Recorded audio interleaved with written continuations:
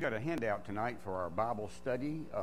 I feel like for 50 years I've been trying to teach through this Sermon on the Mount, but I've been going at a snail's pace. But some of you have indicated that you kind of like it when I do that stuff, so tonight we're going to do that again.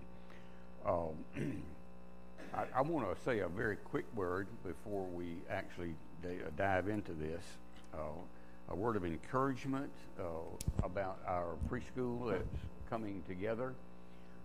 We have applicants now, children whose parents want them to come here. I know that most of y'all in this church, probably every one of y'all, have bought stuff to put into shoe boxes. Mr. Brother Graham's shoe boxes, right? And feels good to do that, doesn't it? And y'all have watched the movies, have you not, where the kids in some country way over yonder opened up the box and you saw the delight on their faces? Have y'all seen those? Okay, all right. So that's wonderful, and I'm glad you do that. I mean, I think it's wonderful for us to reach out to children around the world and bring some measure of joy to them, at the same time telling them about Jesus. And we do a lot of other good stuff. This church belongs to the Southern Baptist Convention, and when you put money in the plate and pay your tithes, part of that money goes to the cooperative program that funds the missionaries overseas that we support, and they win little boys and girls to Jesus. And one of these nights I'll tell you a few of my stories when I went to Nigeria and had the privilege to teach over there. My whole point I'm making is we do a lot to reach children around the world. And it is important that we reach children here in our own neighborhood. And so one of the ways that we are attempting to do that is through that preschool. And that's a fantastic ministry. And so therefore we will be obeying God's word, Jesus' words, when he said, "You will be my witnesses first at home." Well, he didn't say home. He said Jerusalem, but that was his home, wasn't it? So we start in here, and we go out in concentric circles, and I'm proud of y'all for doing that. Anyway, pat on the back. Let's move on. Okay, so the Lord's Prayer. Oh, man, the Lord's Prayer. I hope and pray that some of you have learned something about the prayer that makes it more intimate for you, and that when you pray it, you have a deeper sense of what you are saying. And tonight, I think I'm going to, if I can get through my time here and don't chase too many rabbits, I think you will find the end of this prayer is one of the most provocative things that you've heard in the Word of God. So, this is the prayer. I've printed it as Barclay interpreted, and it's been on every printed thing that I've given you for our Bible study. So I'm just going to read that as he interpreted the prayer. So then, pray in this way: Our Father in heaven, let your name be held holy. So I'm asking the Holy Spirit to remind you of what you have heard and read and listened to as we've worked through these various terms. The name Father, heaven, what about God's name and how holy it is? Remember our studies, and let your kingdom come. And I try to remind us all the time that I want us talking about the kingdom of God more so than anything else. And Jesus' prayer invites us to get God's kingdom here, just the way it is in heaven. And the only way we can do that is you and I practice our Christianity in such a way that wherever we are, we bring that part of heaven to here on earth and bring his kingdom here. Let your will be done as in heaven, so upon earth. Give us today bread for the coming day. And I beat that one pretty good. Tonight, forgive us our debts as we forgive our debtors. That's the verse I want to focus on. Forgive us our debts as we forgive our debtors. So in order to understand this part of the prayer, we got to have a real solid sense and understand this word sin. What does the word sin mean to you personally, to all of us? We should really know something about sin, because the book says that there is none righteous, no, not even one. All have sinned and fallen short of the glory of God. The book over and over again reminds us that there's only been one perfect man ever, and that was Jesus, and we are not perfect. And so sometimes human beings tend to gloss over sin. There was an old psychiatrist that I studied under when I was in school. I'm trying to think of his name, and I can't. But anyway, he wrote a book with a title. The title of his book was, Whatever Happened to Sin? And then he used all those names that people call stuff, that's actually sin. And whatever happened to sin? And he, a psychiatrist, was chiding the moral leaders in the churches and the denominations about using all of those other words instead of calling sin, sin. And he said that was a whole lot of what was wrong with mankind, and why he had such a solid practice in psychiatry, because people sinned too much. And he knew it was a sin issue instead of a psychiatric issue. All right, so we got to understand the word sin. Here in the Deep South, particularly in the Southern Baptist Convention, and I have said this repeatedly, when I make criticism of the Southern Baptist Convention, I'm doing it as one of you. I mean, I am one, so therefore I'm part of the family. I feel like I can offer constructive criticism to the family. But we in the Southern Baptist Convention for a long number of years now have tended to think about sin in terms of pietistic stuff, piety. We don't smoke and we don't chew. And we don't go with the girls that do. We look at alcohol and tobacco and cursing and fooling around, those kind of things. And of course I can't justify tobacco in any sense because it's a destructive thing to mankind. I'm perhaps not as harsh on the alcohol part, because there, right there in the book, Brother Paul told us that if we got some stomach problems, we ought to take a little bit of wine for it. He warned us not to take too much, but he did say a little bit, so I have to at least acknowledge that the word is there. But we Baptists have tried to be teetotalers. And then the problem with that is that we condemn everybody else that does have a drink, and we think that we're better than they are. And that's what I mean by piety. And yet, I remember old Carlisle Marney talking about a woman in the church, when he was preaching about sin one time, he talked about tobacco, and she said, I never have had a piece of tobacco touch my lips in any way. He got on alcohol. I've never had a drop of alcohol on my lips at all, and everything he talked about, she never had any of that kind of sin. And then Marnie in his lecture talked about, but she was a member of his church. And if you want to talk about a gossiping tongue, she had one that made the rounds every day in the town.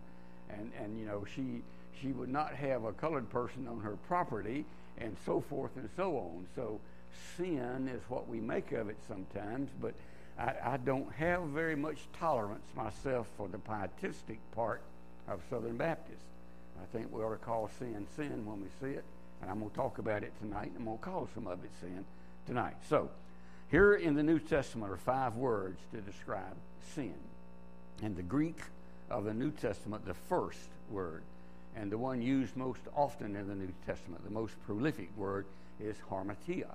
I have already introduced you to that word several times, harmatia. It describes the archer who is putting an arrow on his bow, and he's looking out yonder to bullseye target, and he's trying with all of his might to send that arrow straight to the bullseye.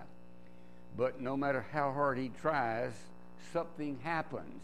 Either his eye is off a little bit, or his hand quivers a little bit, or a puff of wind comes up. Something happens and his arrow does not hit the bullseye. It flies off to the side, and that's known in the biblical world as missing the mark. That's a person who really tries to do what is right, but he doesn't quite reach perfection. He misses the mark. That's the word harmatia. This sin, then, is the failure to reach the potential that God has given to us. This sin is the failure to reach the potential that God has given to us. In John's Gospel, chapter 1, in that beautiful prologue to John's Gospel, John says, "To many as believed, he, that is God, gave them the power to become the sons of God." Man, that's our potential. And how many of us can say that we have reached that potential 100%?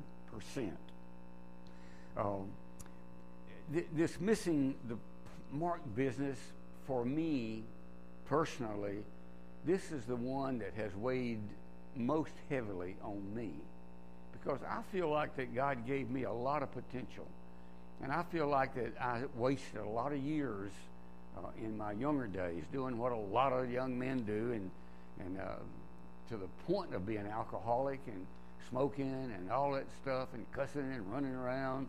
I wasted so many valuable years, and it weighs on me that I can't recover those years.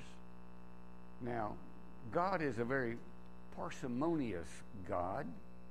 I hope you know that word, stingy. He doesn't waste anything.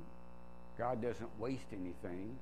So even in those years that I wasted, God has been able to use that in my life, because when I talk to an alcoholic or one of those people that's now living like I used to, I can talk the language. And I'll tell them, you can't fool me. You can fool somebody. You can't fool me. The guy tells me, well, preacher, yeah, I probably drank 6 beers, I said, how many times have I said that? What you're trying to tell me is you drank a suitcase, right? 24. And then you went and got another one, right? And his wife is over there going, yeah. No, Bubba, don't try to blow smoke. I mean, sin is sin. And missing the mark, not reaching our potential, is one of the things that weighs heavy on me. So, missing the mark. Which one of us, here's how Barclay describes these 3 phases of harmatia. Number 1, you look at that young boy right there. He will do something. And then a few years later, you look at that young man. He could do something if only he would. And then on down the line in his life, look at that old man. He could have accomplished so much if he just would have. He will, he could, he should have. That's harmatia. Missing all the things that we should have done that we don't do. So when any one of us wants to be pietistic, I always ask these questions here. Which one of us can honestly say that we indeed have been the absolute best husband or wife, son or daughter, employee or employer? Which one of us can say that we have been the absolute best Christian that we could possibly have been? Which one? There is none righteous. No, not one. Number 2, the next New Testament word is parabasis. This word literally means to step across. There is a line drawn between that which is right and that which is wrong. There is a line between right and wrong. And every single one of us knows where that line is. because God has given every one of us a conscience. That little voice that warns us when we know we're about to do something wrong. And again, to quote Marnie, I've quoted you this so many times now, that deep bass voice of Marnie, we really do know better. We really, really do. And we do. Because there is a line between right and wrong. And our conscience tells us when we're about to step over that line. There's a line that divides honesty and dishonesty, truth and lies. Which one of us has never stepped across that line? And when we did, which one of us has excused stepping over the line with that phrase, well, preacher, maybe I did tell a little white lie. Euphemisms, a little white lie. Which one of us has never, ever, not even one time, by the spoken word or the silence or by twisting or evading or distorting the truth, which one of us? Even a little bit. How many? I hope and pray none of you, but I hope you don't repost all those false conspiracy junk that's on the Facebook going around. There's a line, and that second word means that we step across that line deliberately. We know it.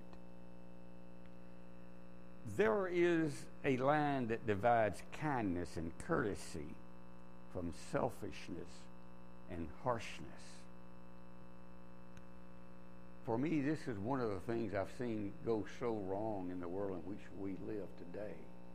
Common courtesy has been ditched. No common courtesy. On the news last night, a woman blinked her headlights to try to get the oncoming car to dim his lights. The guy turned around and shot her. But anywhere you go, you have to be careful what you say, because somebody will be in your face.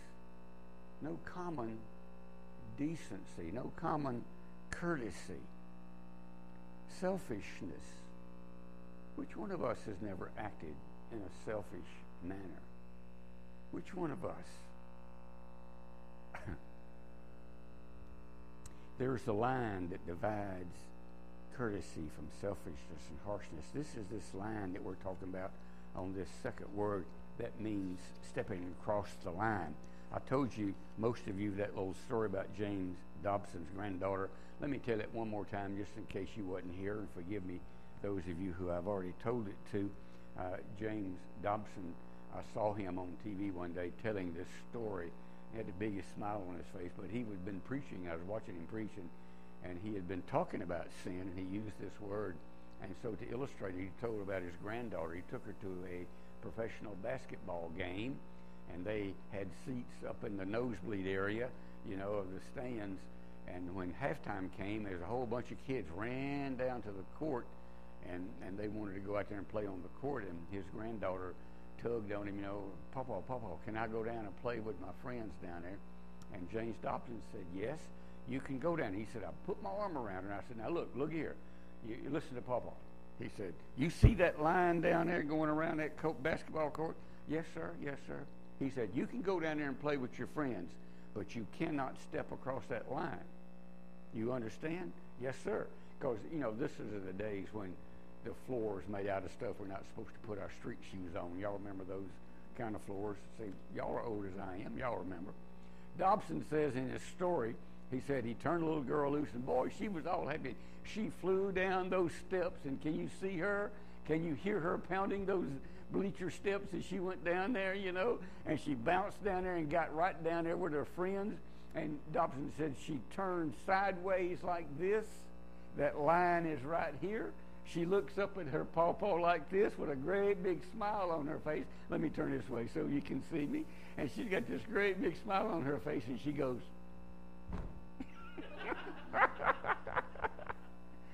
deliberately showing her grandfather that she's going to step on that floor. She crossed the line. And that's what this word in the Greek New Testament means, that we deliberately, we know where the line is, and we step across it knowing that we've stepped across it. Third word in New Testament is paratomna. Paratomna. This word means slipping across the line. This crossing of the line is not so deliberate as parabasis. This is when a person slips like they might on an icy sidewalk, or you spill some water on the kitchen floor and you slip on it. This kind of sin occurs when some impulse or passion temporarily overwhelms us and we lose our self-control, and this temptation gains control of us and sweeps us away. You ever been swept away in passion? Which one of us has never been caught off guard and swept away in passion or impulse? And I could illustrate it in 100 different ways.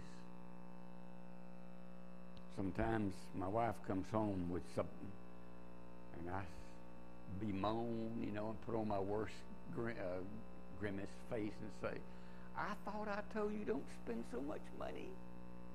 And she says, "But it was right there by the cash register, and it was so cute," and I just... Impulse. Why do you think they put it by the cash register? Yeah. So all of us have been impulsed at times. Yeah. Alabama leads the nation in teenage pregnancies. Again. Does that give you an understanding of being swept away by passion or impulse? There is 1,000 ways that all of us become guilty of this particular sin. Which one of you have never been caught off guard or lowered your guard and swept away by some impulse buying? Alcoholics have this sin. Shopaholics have this sin. Workaholics have this sin. A holic is a holic. Fourth word for sin is anomia. This word literally means lawlessness. Again, every human being on this earth does know the difference between right and wrong. But there's a lot of people who are lawless. They deliberately, they intend to, they want to, they break the law. I've given a couple examples here. Teenagers who break into the school and deliberately destroy computers and desks and anything, break the mirrors in the bathrooms and spray paint the halls and all that stuff. They know it's wrong and they do it anyway. That's lawlessness. When I came across the roundabout closest to my house on the way over here, very frequently on that roundabout, I'll come to church Sunday morning, and Saturday night some teenager has run his four-wheel drive pickup truck on that roundabout and just tore it from one end to the other. They planted plants there now. I'm expecting to see them in the roundabout slung out there one of these Sunday mornings. That's lawlessness. Just knowing that it's wrong, but doing it anyway.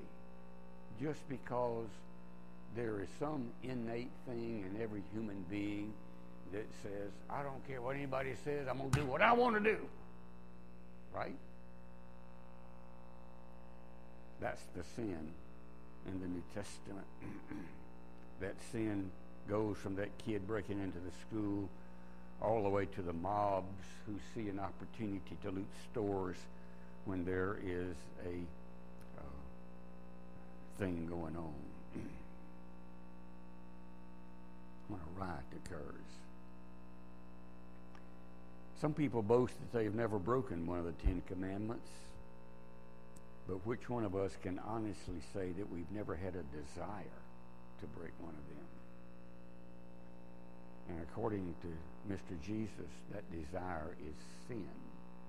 And it's this sin of lawlessness. The last and the fifth word is ophilima. This is the word used in the body of the Lord's Prayer. This word means a debt.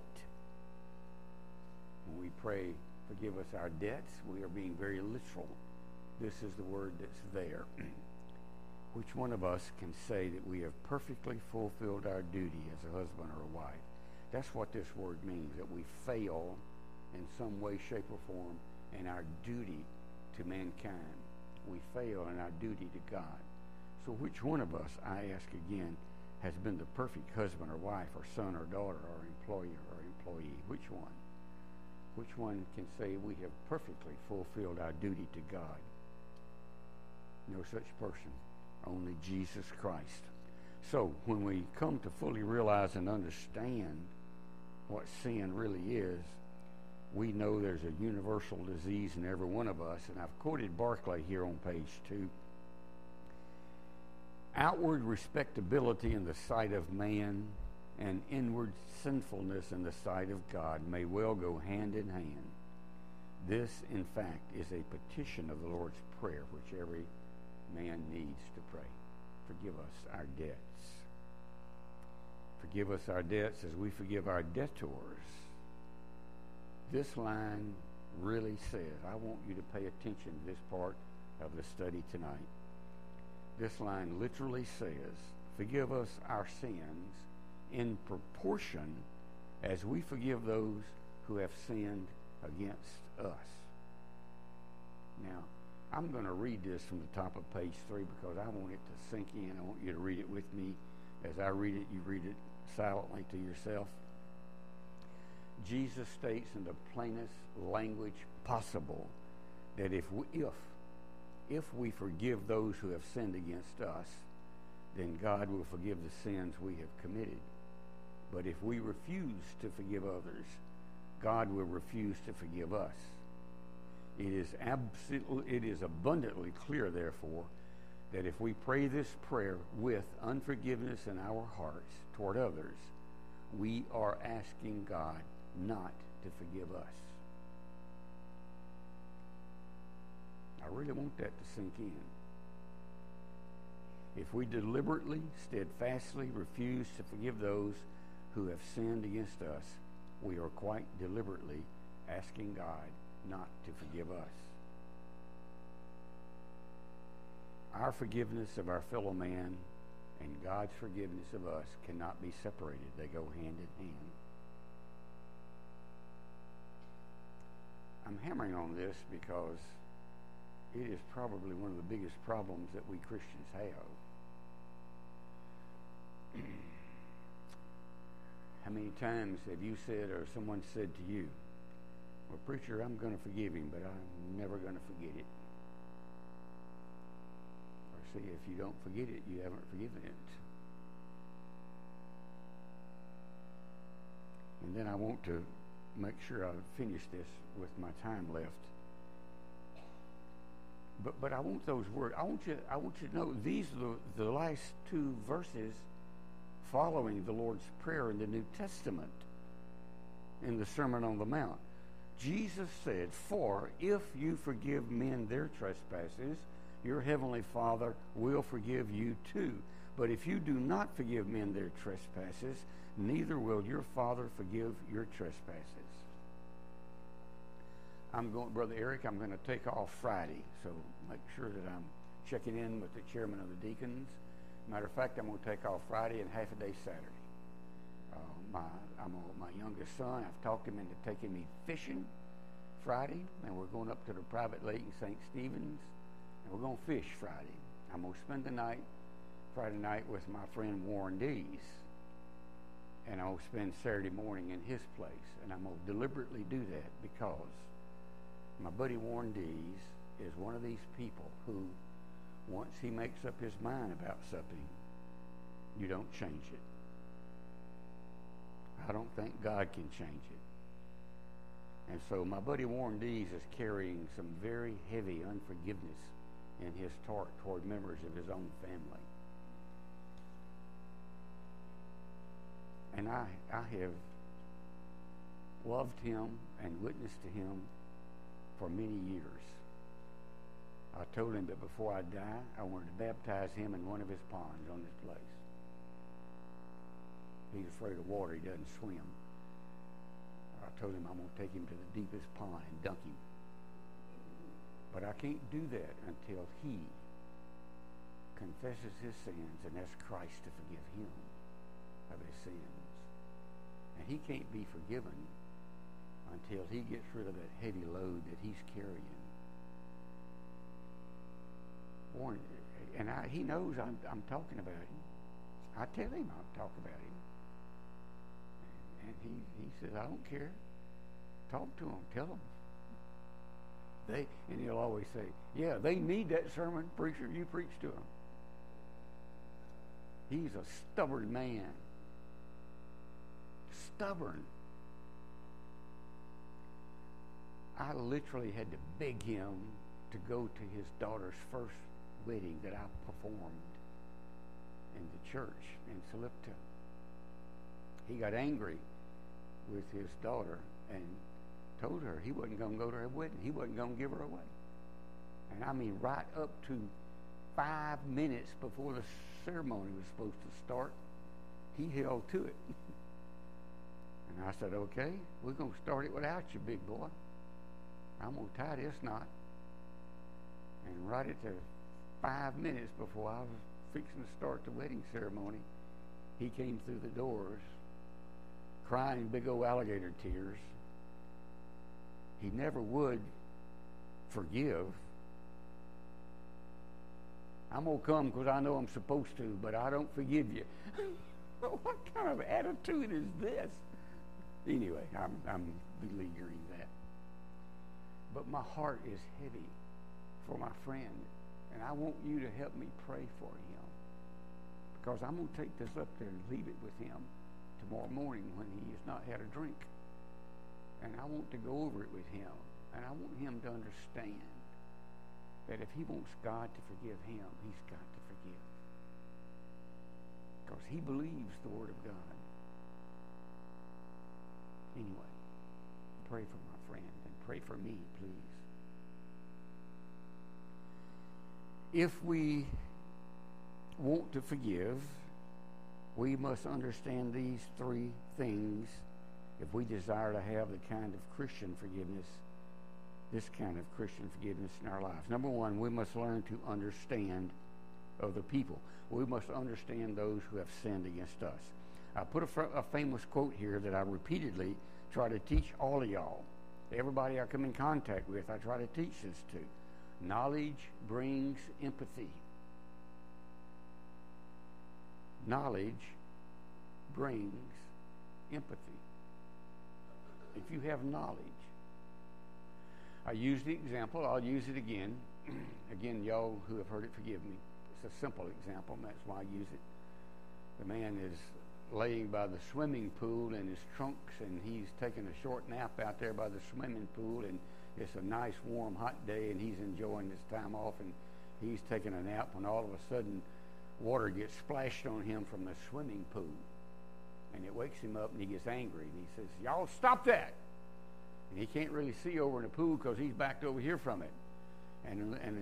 But that pool of water is just being thrashed, and kids are hollering, and he, y'all kids, stop that! I'm telling you right now, stop it! You're getting me wet. I'm gonna come over and beat the tar out of all y'all. So finally, he gets mad and jumps up, and he runs over to the swimming pool where he can see. And when he gets there, there's a child drowning in the pool and flailing in the water, and that's where all the splashing is coming from, and the kid's about to drown. And all of a sudden, everything in his brain changes. And he jumps in the pool and rescues the kid. The other kids that were hollering were trying to get somebody's attention to save the kid. Knowledge brings empathy. If you think that there's just a bunch of rowdy kids just trying to tick you off, you can get mad about it.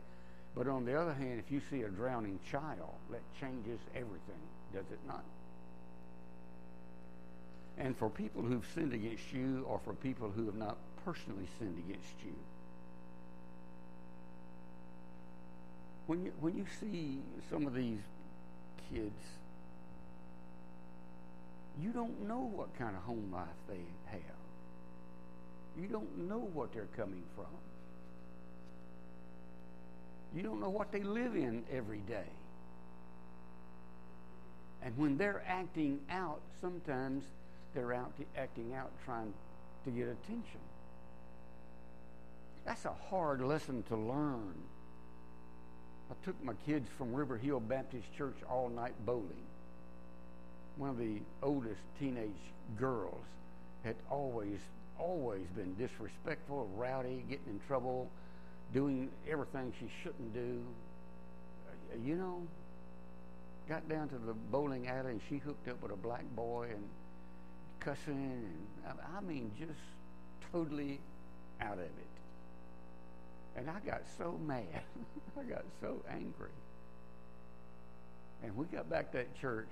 I had a Sunday school teacher go with me in my office with that young lady, and I was just reaming her out. And I in her face saying, why? You just tell me why you act like you do. You come from a good home, you got a good mom and daddy. What is wrong with you, girl? And that girl burst out in tears and anger and said, I come from a good home. You don't live in my home. You don't know that my daddy been raping me since I was 9 years old. What do you know, preacher man? Knowledge brings empathy, changes everything. If you want to love like Jesus loves, and if you want to forgive like Jesus forgives, you need to have knowledge, because knowledge brings empathy. And remember, only God has all the knowledge. We only have a part. God knows everything. So maybe we should ask God to help us learn the people who've offended us. And maybe we should befriend them. And maybe we should have some empathy so that we can forgive them. We must also learn to forget. Preacher, I ain't never going to forget. I'm not going to forget. And here, I always remind you that you can do something God can't do. You can remember your sins. God says, I will remove your sins as far as the east is from the west, and I will remember them no more. I've illustrated that to you. Let me do it one more time. God says, I take your sins, like this watch is my sin. I take your sins, God says, in the Hebrew, and I put them behind my back, and no matter which way I turn, I can't see them. They're gone. I will remember them no more. And then over in the New Testament, he says it again. I will never leave you, I will never forsake you, and I will never, ever remember your sins. They're gone. Now, if God can do that, but we can't. So why does God allow us one thing that we can do that God can't do? Why do we remember the sins? I think it's because hopefully we won't commit them again. If we know the hurt that they cause, if we know the harm that our sins cause, then hopefully that's an impetus to us not to continue those sins. So if we want to learn to forgive, like Jesus is asking us to forgive in the Lord's Prayer, we need to learn to understand other people, we need to learn to forget, and we must learn to love. And the word is agape. It is not phileo. It is not storge. It is not eros. It is agape. God's love. Unconditional love. Do you know how difficult it is to love somebody unconditionally? Wow. I think God blesses us grandmas and grandpas with a little dose of that toward our grandchildren. So we must learn to understand, to forget, and to love. Forgive us our debts in the same proportion as we forgive those who are debtors. For if we forgive those who sin against us, God will forgive us. But if we refuse to forgive those who sin against us, God will refuse to forgive us. That's powerful. Powerful. Let's pray together. Father, sometimes I think it's impossible for me, but I know it's not. I'm making excuses. Lord, I just ask you for strength and courage to do what is right when I know what is right. I ask you, Lord, to increase your love in me so that I can love others. Make me a channel, oh God, of your love. Make every person in Union Baptist Church, oh God, a channel of your love. Make us a channel of your understanding. Make us a channel of your forgiveness.